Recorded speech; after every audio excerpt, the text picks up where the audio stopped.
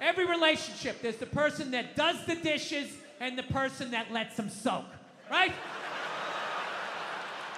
They don't let them soak. They know you're gonna do them.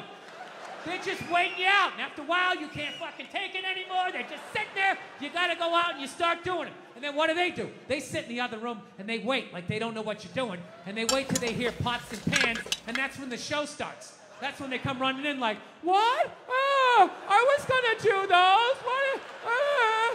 And you're like, no, you weren't. They've been sitting there for 8 hours. I got my hands in room temperature waters with scrambled eggs floating around. Don't gaslight me. You're a fucking animal. You were raised by animals. Get out of my sight. So